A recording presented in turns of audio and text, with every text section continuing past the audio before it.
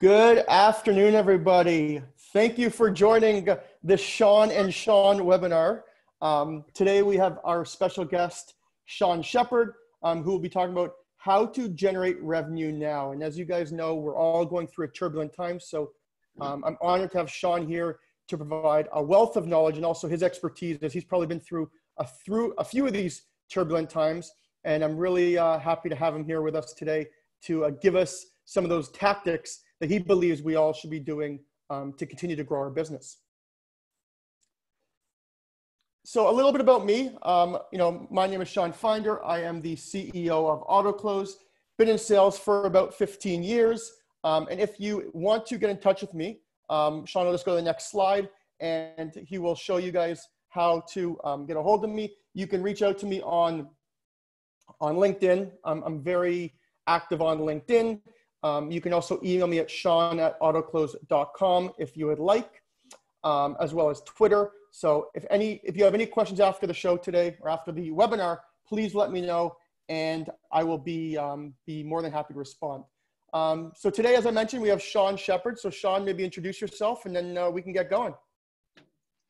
Yeah, hi everybody. Thanks for being here. My name is Shawn Sheppard. I'm a 5-time sales founder with 3 successful exits in a wide variety of products, markets, and verticals, primarily all B2B enterprise. I am the founder of GrowthX and GrowthX Academy, where we invest in companies. We help them grow with our market acceleration methodology, which is really focused on developing markets and making money as opposed to developing products and raising money like most accelerators. And then GrowthX Academy is a place where we train the next generation of sales, marketing, design, and data scientists for working in these same kinds of high growth tech startup environments in the innovation economy. And the impetus for this was, it's basically the #1 question I've been getting from people in the marketplace, from our startups in our portfolio, from friends in positions of sales and marketing leadership and entrepreneurs, and just generally the community at large.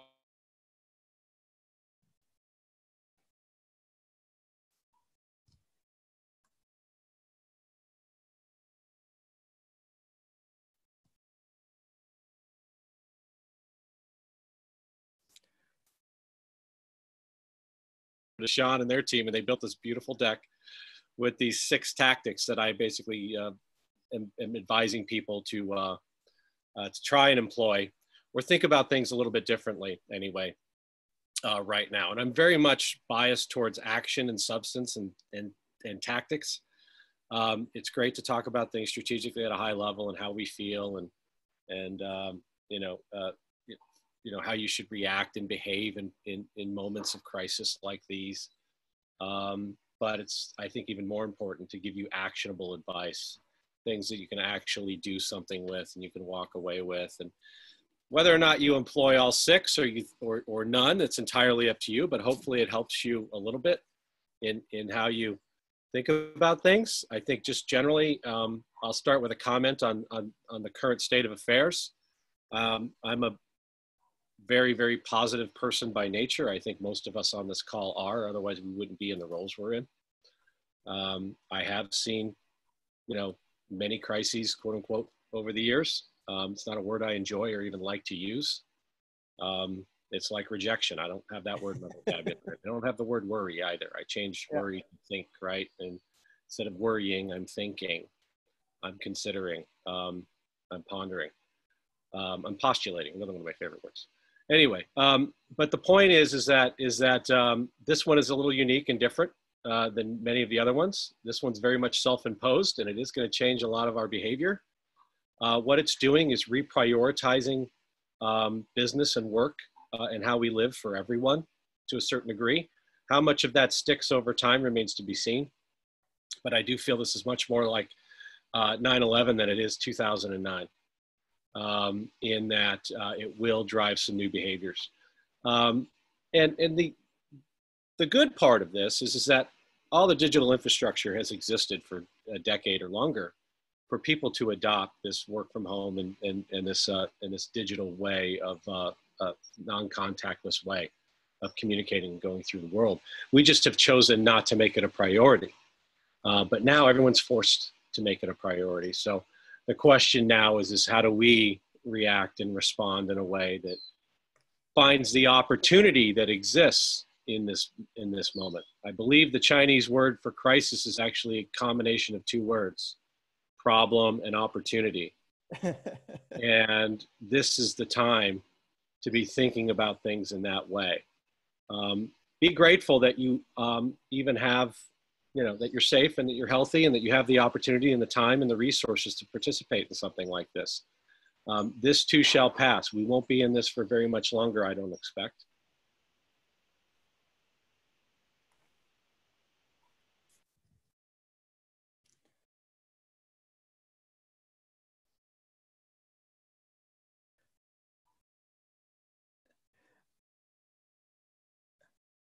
Hi guys, are you guys having sorry? Oh, yeah, the audio keeps cutting in and out, but I think we're okay now.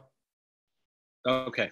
There we go. Well, this is your opportunity to reflect on the kind of work you want to do and with whom and how and where you want to contribute in the world. But with all of that change, you're not in a vacuum. If you're feeling it, I guarantee you the people next to you or on this call are feeling it. And if they're feeling it, I promise you your customers and your market are feeling it too, which means there's an opportunity for you to create a new kind of narrative and a new kind of conversation with those people. And so as I dive into these 6 things that you can do, the idea is that the first and most important one is to start thinking about things differently. Yeah. The first tactic is to orient yourself around the problem and the person that you're working with or trying to work with. Get out of the product and the role and the goals that you've set for yourself or that your organization has set for yourself. Yes, I respect they're important, but don't confine your thinking and your approach to the way you've done things previously. Open yourself up and your mind to any and all possibilities and opportunities to be very fundamentally helpful to your customers and your market. Don't go out at this point and sell products and services. Go out and recruit people who feel like you, think like you, and have similar desires to make the changes necessary to continue to be sustainably successful in the long run. So that means understanding how deep their problem is and really, really trying to focus on addressing that. And again, it may have nothing to do with what your current offering is. So you've got to be buoyant and open yourself up to what are the other ways that I can be helpful.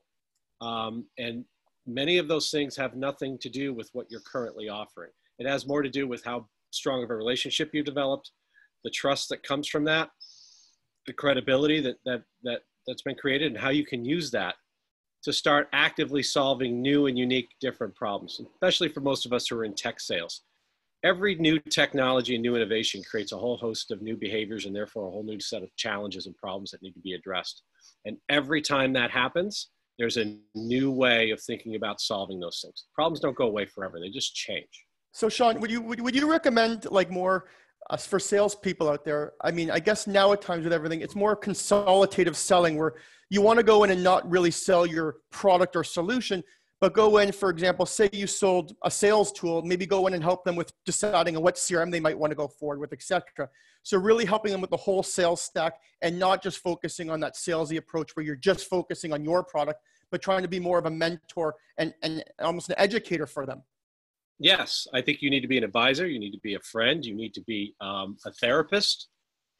You need to be everything to your customer that you are to the people that are closest to you in this world. 100%. And this is your opportunity to express and demonstrate some leadership. In every crisis, there's a back.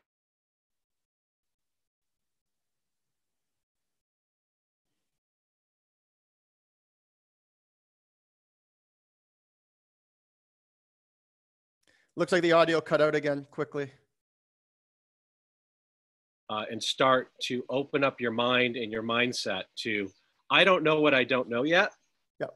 And what I don't know is more important than what I do, but I do have a series of questions that I'd like to ask to start a conversation, to see where it leads us. And through the course of actively listening to that, you can identify opportunities to solve problems. They may be problems you have no business solving yourself, or even have the expertise to solve. But that's not what matters right now. What matters is how can you be as helpful as possible to the people in your world and community.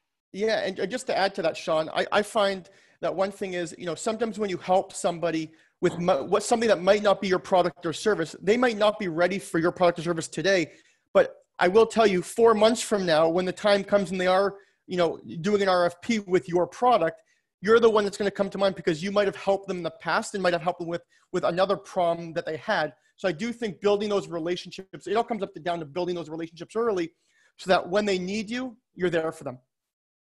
Yeah, completely 100% correct. I like to make the joke that we're not looking for Mr. Right, we're looking for Mr. Right now. Yeah. What's an immediate need? And that actually moves us into tactic 2 nicely, Sean. Thanks for teeing that up. It's now, once you've opened up that mind, what do you do with that? What do you do with the feedback you're collecting through the course of those conversations with your customers? You've now started a dialogue, hopefully. And it's a very dynamic dialogue, and it can go in a whole host of different directions. But you should be actively listening for the problems that you think you can solve for right now. And it doesn't necessarily have to be with your product where it is today. It can be in some other way. I wrote an article once that's been pretty popular on why I believe SaaS should be called service as a software, not software as a service. And the reason is because as somebody who's built and sold SaaS companies and then invested in many of them, where I found the most success in my investments as well as in my own startups is when we have a service first mindset. Yep. And we build a product based on trying to automate a manual process that we either have performed ourselves or have been actively involved in trying to workflow and understand for those people. And that also means that you can charge a service-oriented price for providing a service. You don't just have to sell somebody a product. If they need your help, as you said, in a consultative way, Sean, to come in and map out a marketing and tech stack, map a customer journey, come up with opportunities and ways to shorten their sales cycles, reduce the friction in their funnel, all of those things, well, figure it out. You may not be a UX designer yourself, but I bet you have one on the team that might be able to help you help your customer. And I know with time and materials, it's not hard to charge for that, and it's easy for people to budget for it. So that's an example. What can you solve for right now that someone is surfacing in the course of your conversations? And again, it may not be very specific to what you're currently offering, but if you know how to do it or you have the resources that you can bring to bear, take the opportunity to do that. Find the pebble in their shoe that hurts them right now, where they have a discretionary ability to do something about it. Yeah, and just to add to that, Sean, I know one thing that I always look for, especially when we're doing our product roadmap, is if you have a client that has a big challenge or a big problem, you better believe that there's probably at least a handful, a dozen, 20, 30 clients that have the exact same problem. So you might be solving that one problem for them, but I'm telling you, if you look at your entire client base, there's probably a lot of people that have the similar problem. So I always tell people, especially when you are building a product, and I like that, I've never heard of service as a software, but it's true. You want to build those features and those products on what your clients tell you they need. Don't do it on what your product development necessarily says, but try and do what your clients ask, because a lot of your clients will have the same issues.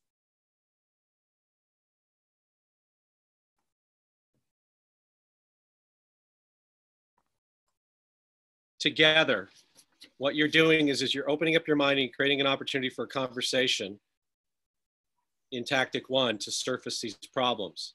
In tactic 2, you're trying to pinpoint a very narrow set of subset of problems that you can solve for, and then a smaller, more short-term cohort that you can help.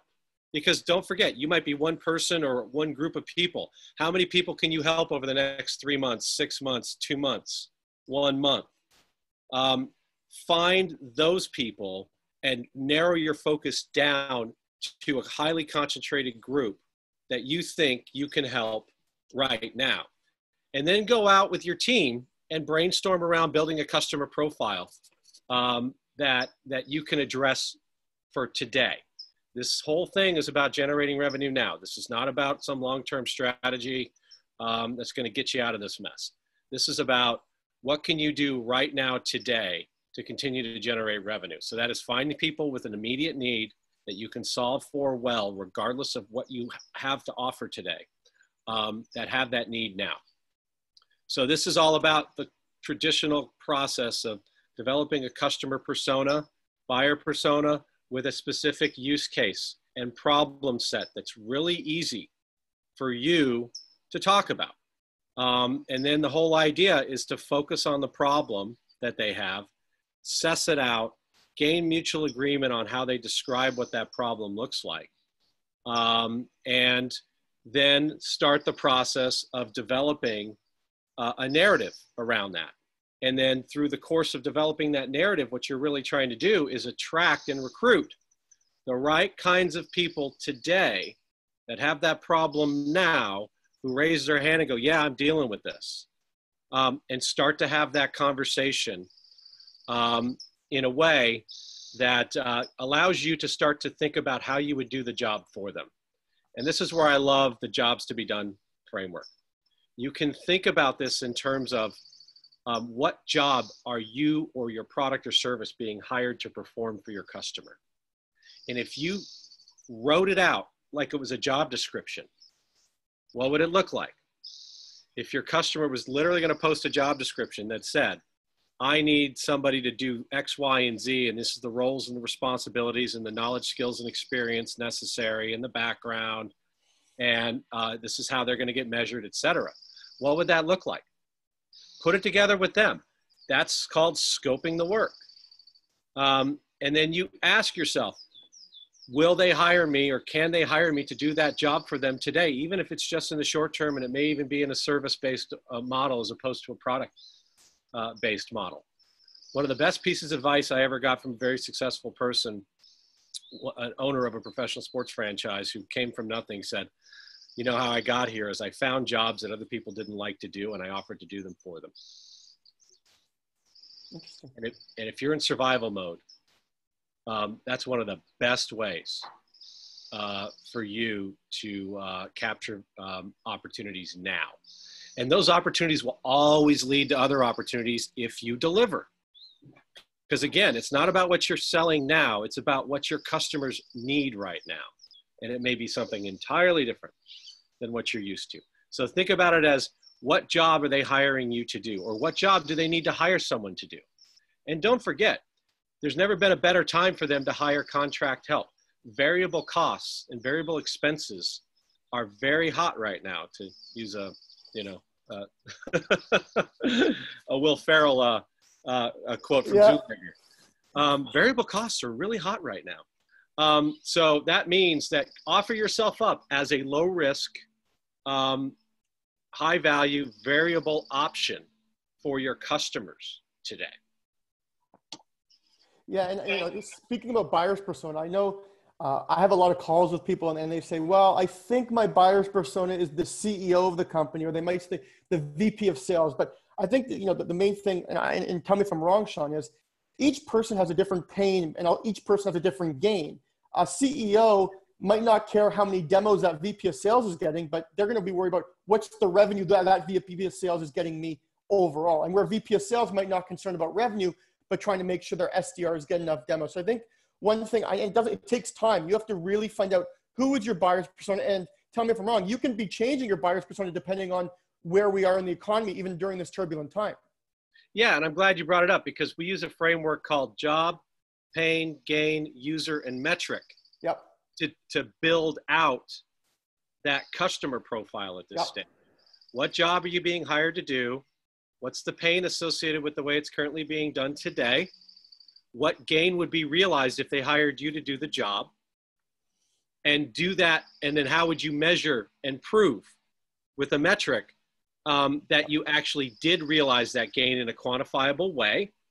And then finally, you have to do it for every user type / buyer type in the organization that has a job to perform, because their perception of it, or the nuance of how they do it, can be slightly different. And certainly how they're measured and how they talk about the gains that are made from making those changes are also very unique and different. So you need to understand those. So run people through that framework. Yep. Job, pain, gain, metric, and user. And if you do that, you can build a series of profiles and do it in an account-based fashion if you need to, because you've got multiple buyer types and multiple user types with different jobs inside of an organization. So tactic 4 is now, once you've performed that, you need to construct what I like to call a value hypothesis around the problem and the person. And it creates a narrative, right? And the narrative essentially says, look, we're all dealing with this problem today based on the world around us. And when you name the enemy, by the way, never name the enemy as a person. It's a system, it's a thing, it's a circumstance, it's a condition. Because you can never name an enemy as an individual without fear of you know, insult or offense. You know, it's not your customer's fault that things suck right now. It is the circumstances of the environment which has created this opportunity to solve this set of problems that are associated with the way things currently are today. So using that framework of positioning yourself with a narrative that says, because of today's environment, you know, this world has changed, and as a result, these problems exist. And here's how we would help you solve those problems. And then this is what we think, hypothetically, that would result from you making that change by hiring us. And then here's how we think you can measure it. And oh, by the way, I'm doing something similar for someone else, or we have done it something similar for someone else, and show that that referenceability is there as well, okay? And then as you do this, you need to consider the risk profile of those customers that you're talking to. Don't offer up high-risk value propositions or high-risk propositions to low-risk people. Offer up low-risk propositions to low-risk people, and high-risk to high-risk people, and medium to medium. Mm-hmm. You have to match the proposition, the risk profile of the proposition, to the risk profile of your buyer. You may have middle managers who have never in their life bought anything that hasn't been proven or already in the mainstream for years. You need to recognize that. Offer them something that they can consume in a very low-risk way. You might have others that are in complete radical change, and they're open to any and everything right now. And those are the ones that you might be able to take a flyer with. But match that risk profile to what that looks like. So in short, tactic 4 is all about, what's the use case? Once again, how are people going to use my product or service in this instance? Answer the question, why would someone hire you to do the job as opposed to continuing to do it the way they do it, or hiring someone else? And don't be afraid during the course of this conversation to pivot. It's important to note that in the startup world, 70% of seed stage companies fail. And 80% of the reasons they fail have to do with markets and people, not products or technology. And the ones that do succeed, of the ones that do, over 50% pivot at least once on their journey from seed to A or seed to break even. A third pivot at least twice. So we're talking about changing the entire strategic approach in the product in a given market, what problem you're solving for entire organizations. All I'm asking you to do here is keep an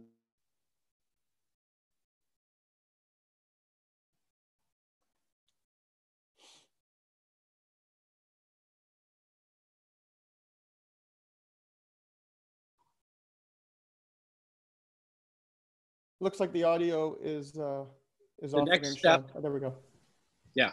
The next step is, in order for people to make change in difficult times like this, you need to make it stupid easy for them to do it. Because change isn't the only constant in the world. The resistance to change is.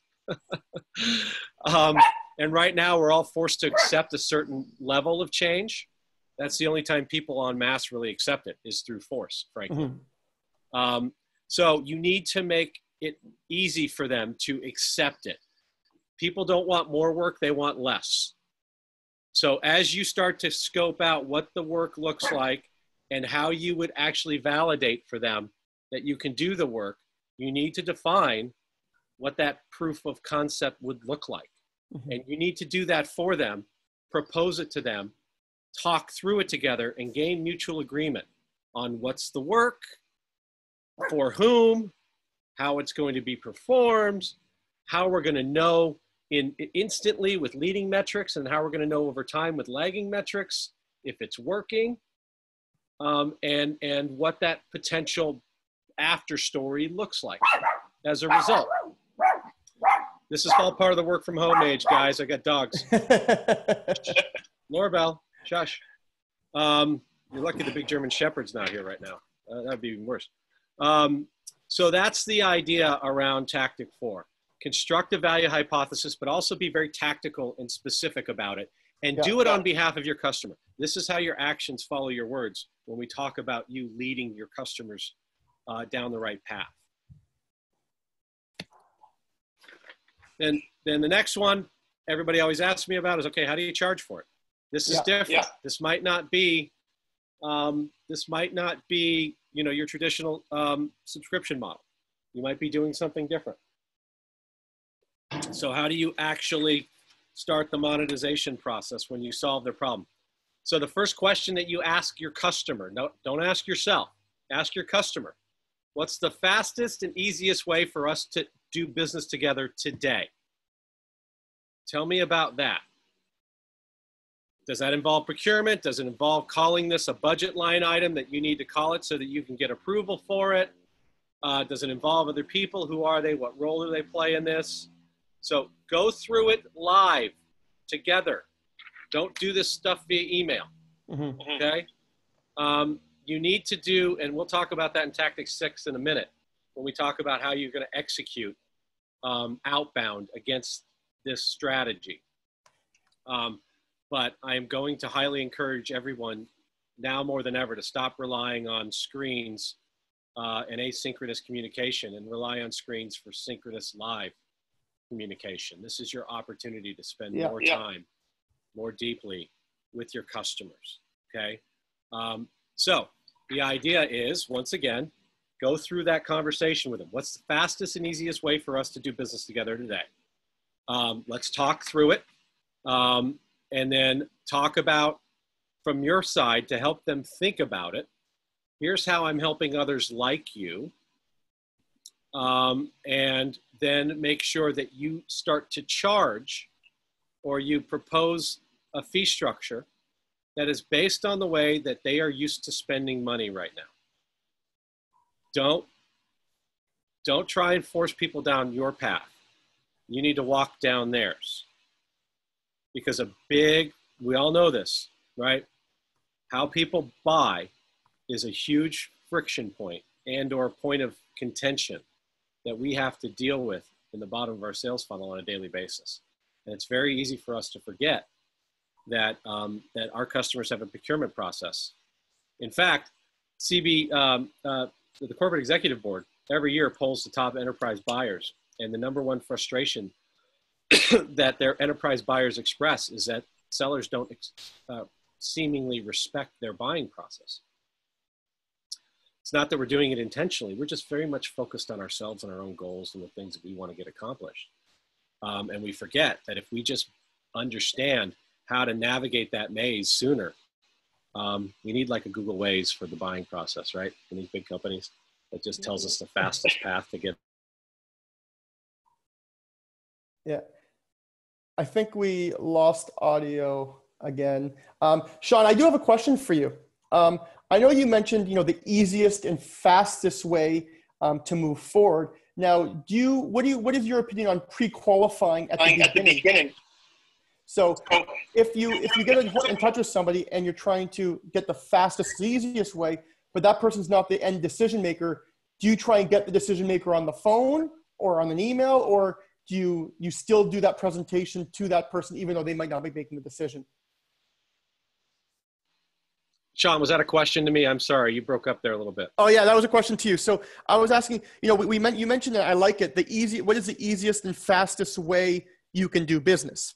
But what I was asking is, if you have the wrong person, that decision maker is not on the phone, it's somebody else that's on the phone, but you're on the phone and you don't know if you should do a demo, you should do a product, or you should be talking to them because they can't make the decision. Do you still do that demo with them, or do you say, why don't we set up another call and get the decision makers so we can move forward quickly? So my general philosophy around all of this has always been the last thing you do is a demo, not the first. Yep. So, and we'll talk about that in tactic 6, but if you're running this conversation the right way, Sean, yep, that shouldn't even be a thing. Agreed. Because what you should be doing is having this conversation. By now, if you're down into the 5th tactic, you're preparing yourself for that conversation, right? Yep. Tactic 6 is about creating the opportunity for you to have tactic 5, 4, 3, 2, and 1. Yes. Okay. So the point is that you should be at the bottom of the funnel in tactic 5, where you've already clearly identified a set of problems that you think you can solve for. Now you want to figure out how you can solve them and do business, right? Yep. So by then you should have already mapped out who those decision makers are, what's going on, and who's involved. Got it. But it's a great question. We're going to talk about that in a second.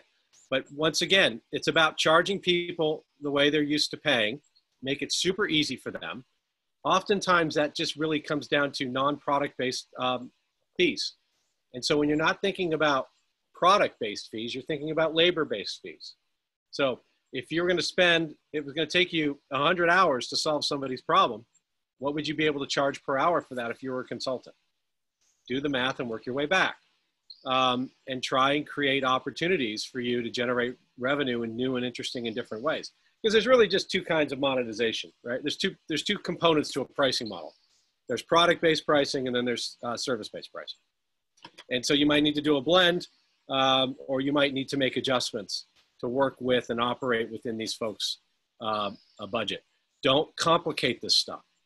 You need, as I said, if you want to get people to change, you have to make it as easy as possible. And then don't be afraid to walk away and say, the timing isn't right. No is always the second best answer in sales. Always. And it doesn't mean no forever. It just means not now. And so when you develop that customer profile that we talked about in the previous tactics, in tactic 3, you need to be super, super narrow. And your job now is to just recruit and find people who fit those criteria. It's not try and force a square peg into a round hole that's been created because of COVID. Okay? So then once you've done that, it's time in tactic 6 to conduct a focused, live as possible, as I mentioned, campaign. I don't care what channels you use, but use channels that allow you to have a live interaction, even if it's standing 6 feet away with a mask on. I don't care. But the idea is to get humans talking to other humans and uncovering real problems that you can solve for today. We get very much focused on our area of expertise and that one particular set of products or offerings that we have, and then we don't get much below that surface. And I can tell you from doing this for 25 years, the first piece of advice I give to every new product that goes to the market is spend more time with fewer customers solving deeper problems, not the other way around. And if you do that, you're going to reduce the risk of the product, and you're going to have a referenceable market. It's no different here, because the whole dynamic is about doing something different than what you've done before. And that changes things. So that changes your approach, changes your style. It changes the customer profile in the short term. It changes how you talk about it and how you uncover those needs. So focus on and reach out to the people that you have the best relationships with, that you can leverage, or are closest to the bottom of your funnel, to start having these conversations. That's where you're going to get the most opportunity, where trust already has been established. Who have you already delivered for? Who's open to having those conversations? And so how you do that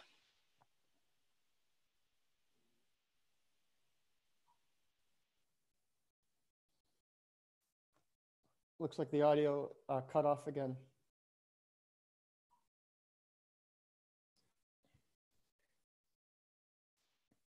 And I call it a conversation framework, not a script. I hate scripts.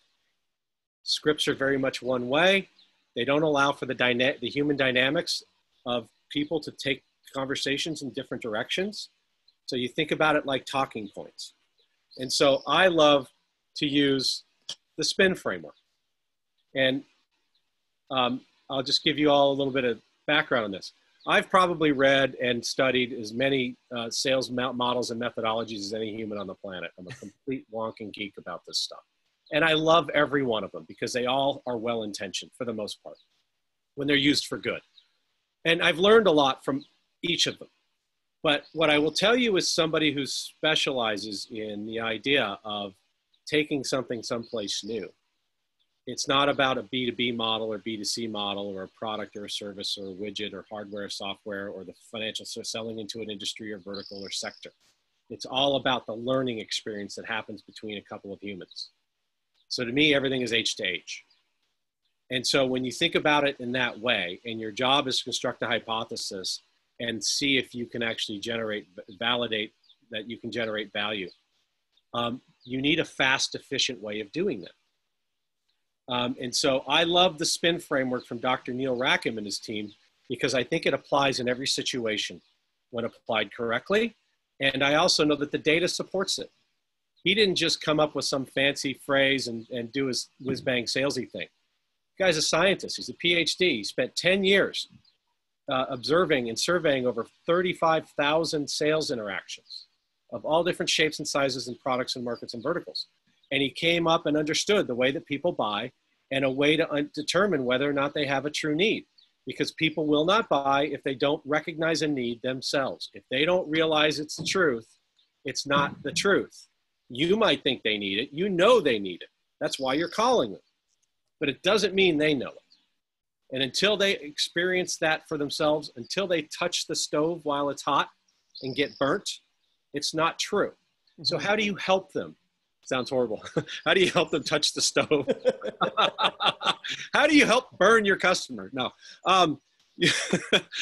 There's a framework that they developed. It's an investigative questioning framework, and it's called SPIN, and it stands for the situation, problem, implication, and need payoff types of questions that you need to ask to help somebody realize on their own while you're present if they truly do in fact have a need that is great enough right now to do something about. Because if they have a need, they will act. If they do not, they will not. The worst part about that is if they don't have a need, they might still waste your time and resources if you let them. So you have to be careful about that. Because the buying process is they have to recognize a need, then they evaluate their options, then they get their concerns resolved, and then they make a decision. But they will evaluate options, and they will run you around a concern wheel and never make a decision if they don't recognize a need. And so we tend to gloss over that. And we want to spend all of our time helping them understand the value of a need, the need payoff. But the reality is that if we don't help them set up a situation and recognize the problems and then the implication of that on them or their business, they're never going to get there. And what Rackham noticed about the best sellers is they spend 80% of their time on needs development. And when they understand and help a customer explicitly recognize that they do in fact have a need, and they understand how to talk about it, then it becomes real. And then the sale goes much, much faster. So the idea is it's a situation. Start asking the questions, right? You contact them with your value hypothesis and you say, I think I can help you in this way because I've helped other people like that. I'd love to know what's going on in your world and whether or not that's true. How is this happening or working for you today? What are you experiencing? What are you going through? Mm-hmm. And then as they start to talk to you, now you listen for the problems associated with their current situation that you think you can solve for right now. Okay? And continue to look at that and dig deeper. Tell me more about that. Help them reveal and understand and clarify the problems and issues that they're having associated with the way things are being done today. And then once you've built an argument together and gained mutual agreement that there's more than one problem going on here, what's the impact of those problems on you and your business? What are they emotionally? What are they logically? What are they financially? How do you quantify the problems? and how big are they, right? And what's the cause of it? I call it diagnose, explain, correct, right? You diagnose the issue, you together explain and articulate it in a way everybody understands it, and then you propose a corrective action, okay? So once you've done that, then what would be the benefit of them making a change? Not necessarily with you or towards you, but just making a change in general. It's much more disarming and much more honest when you can talk about it in a hypothetical way or allow your customer to. Because we live in a world now where people don't like to tell us the truth if it creates more work or conflict. So you need to create a safe way and place for that dialogue to occur. Now, the next question people always ask me is, well, what if they bounce from one to the other? Let them. That's why it's a framework. You can start with a situation. If they want to go straight to needs recognition, fantastic. But you better document problems and you better understand the impact and how to measure it if you're going to help them. Because sooner or later, it will all come back into a focus where both of you are going to have to gain mutual agreement on, based on the way we do things today, these are the problems that are associated with it. This is the impact it's having on me and my organization. And if I made these changes, these are the benefits we could realize. And if we do that together, then we can have that conversation about what's the fastest and easiest way to do business together. And be super, super narrow so that you can determine at the end of this conversation whether or not you want to spend any more time with them today. It's not forever and it isn't personal. It's about you having limited time and resources and the opportunity cost associated with allocating your time and resources towards people who express interest but don't have the ability to do business. Because you have to look at not just the willingness, but the ability. Mm-hmm. And if they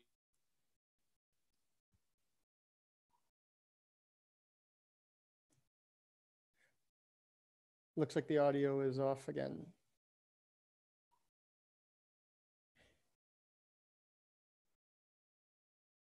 This stage. There we go. Perfect. I think, yeah, we can hear you again. We had a little audio issue. Sorry, bud. Sorry about the audio issues. I hope we got most of Tactic 6. Did we pick it up? We did. Yes, we did. We're okay. All right. So then I just want to leave everybody with this thought, and then we can do Q&A. In times like these, it's not the people who have the most and have the most resources that win. It's the people who are most resourceful. And you need to just hang in there and use this opportunity to rethink everything and get creative. Because if you don't, yeah, you might not survive this, but you really won't survive the bots because the bots don't have an ounce of creativity. They're not coming up with ideas. They're not brainstorming. They're not emotionally connecting with people. That's you. You want to separate yourself in the world of AI, you need to have great EI. And this means you just have to be resourceful. Hack your way through it. Figure it out. Give your customers confidence that they can work through problems with you. And from that, I'll put it back to you, Sean. Perfect. Well, thank you so much, Sean. That was a wealth of knowledge, like I told you guys. You know, those 6 tactics, I think, are things that you can use definitely, you know, real time, especially now during this turbulent time, but also that spin framework, I think, will be useful to a lot of you. So, Sean, if we can just go to the next slide quickly. By the way, Sean, maybe just let everyone know how they can get a hold of you or the best way to get a hold of you if they have any questions or information. We'll take some Q&A in a second, but maybe let them know the best way to get a hold of you.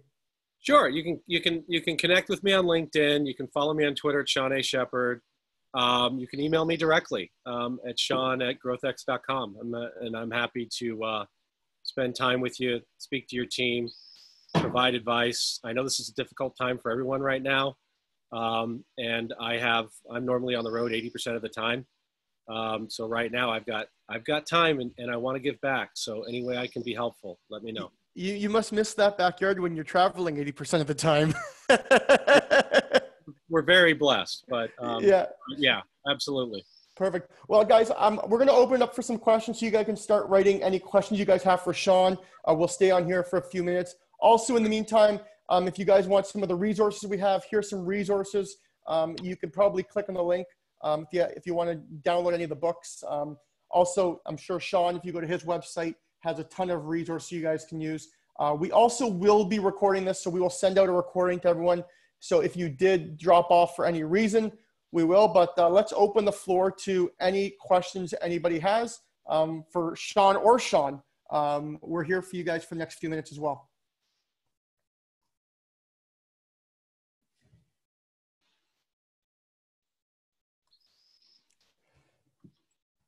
Sorry about all the audio problems. I had no idea that was going on. Yeah, it was weird. It would go out a little bit for about 15 seconds, then come back. But besides that, we were okay. Any questions, guys? Oh, I see some questions. Here we go. A question on the demo. Hi, Amy. A question on the demo. Oh, it's a typo. Okay, just let me know, and I can ask Shawn the question you have. We've been trying to do everything you've been talking about. Good to hear others thinking along the same path. Well, that's great. Thanks, Jeff. That means a lot coming from you. You're pretty smart and obviously a good expert. And also a Sharks fan. Exactly. Okay. Okay, Amy, we're going to wait for your question. It looks like you're typing something. Oh. Javad asked, could you provide examples of leading and lagging metrics? Oh, yeah. Great question. So this is really important, especially if you're trying to demonstrate. Your goal is to demonstrate value as quickly as possible, right? Anytime you start to engage with a customer. So a leading metric is something that is instant. So let's use, and a lagging one comes over time. So let's use, we can use Autoklose as an example, right? Shawn, what would a leading metric be? Like activity, right? So immediate outreach, number of emails sent is a leading metric. That shows what happens. And then how quickly someone opens it and then reads it and clicks on it. Those are leading metrics. Lagging metrics might be, how does that affect the conversion at the bottom of the funnel over time? And then what does that do for the bottom line of my business? Does that make sense? Shawn, you have any examples? Yeah, no, I would just say, you have all those metrics. You have a few leading and a few lagging. Obviously, you got to keep track and analyze each one. But one leads to the other. So I think you said it perfectly, Shawn. Yeah, and I think people skip over the leading metrics and don't tend to emphasize them enough early in the onboarding and usage of a business relationship, because they're so focused on the long-term value, because we see the long-term value as the way to charge more. But adoption rates, I like to say selling begins after the contract's been signed. And this is where an opportunity for that to happen occurs. Like, you've got to coach and lead your customers into looking at the things that are going to lead to that long-term value instantly, because they need it too. They're making a bet, taking a risk on you as well. And they've got to tell the story to their stakeholders about why this is working and how. Yeah, and just to add to that, Shawn, I know one thing that we really try to focus on is customer success, because Shawn, as Shawn said, once you have the client there's a lot you can do with the client, and if you teach them how to use your product or service correctly, in the future that could be an upsell opportunity. And even if you go from one business to other, they'll always trust you. So I think one thing people need to take from that is that just because you make a sale, you don't wipe your hands clean. It actually just starts when that happens. Looks like we have another one. Let's see. What if your demo is required to generate interest? I have a virtual platform for companies who are laying people off to help their employees recover from jobless and get back to work. Seeing it as a game changer, I feel it's open doors. Can you show it earlier in this case, or is that a risk? It's not necessarily a risk. If you can come up with a very short video that allows people to see it, if it's that elegant and simple, that you can push out as a link to initiate conversations, then do that. Part of your value hypothesis sometimes can be talking about that, but a lot of this has to do with how you tell your story and how you position it. If you take a product first approach, people are going to be focused on your product. Yeah. You need to take a problem first approach and say, I've got a way to solve for your employment issues or for the layoff issues, or insert X, Y, Z. Yep. But it's very much about what you do for someone, not what you do. And then once you get their attention on that, Then it's, ooh, that's interesting. Tell me more. And then you go into, okay, great. I'm going to show you this, but why don't you tell me about your current situation? How are you handling and dealing with the layoffs today? What are the problems associated with it and the impact on your business? Because then when you give the demo, you can focus the demo very specifically on the problems that they're feeling. Highlight those first. You can get to the rest of it over time. But what you're really trying to do is hone in on the things that are relevant to them. Perfect. Oh, looks like we have one more. Oh, thanks, Amy. How much do you rely upon sales copy to tell your story? I rely on it, really in two ways. I rely on it to create opportunities for conversation, to get attention, to build that positioning in the narrative and the story. Here's the big problem that exists, and here's how we're solving it, and these are the results you can see, and here's others that have done that. And then the other is in richer, deeper content that helps build credibility and thought leadership for you. So whether that's white papers, user stories, case studies, driving a narrative. There's this amazing new tool out there in the interest of, I'm invested in it and I love it. It's called Edge Theory, and Edge Theory has a product called the Soundboard. If you go to edgetheory.com, you'll see it.